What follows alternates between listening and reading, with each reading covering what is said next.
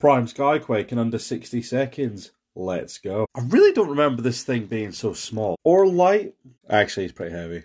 Although I forgot about those bits underneath. Hello. Bro's a part of the Decepticon Air Force. It's just like the normal Air Force. Except they don't need Tom Cruise to make them feel good about themselves. I was going to say visible hand syndrome, but no, it's actually just so you can be intimate. Apparently I come across really negatively and just shit on everything, so allow me to categorically say I like this jet mode. But this bit can fuck off. Also, I'm not going to lie, I know this guy breaks, so I'm kind of shitting it about transforming him. Good news, he lived. This guy's actually pretty good. I like the sword he comes with. He did come with a gun, but Prime MechTech weapons are shit, so no. Sometimes miss the likes of the Prime toys. They were just unashamedly good. They weren't perfect, and some were shit, but a good few were pretty decent.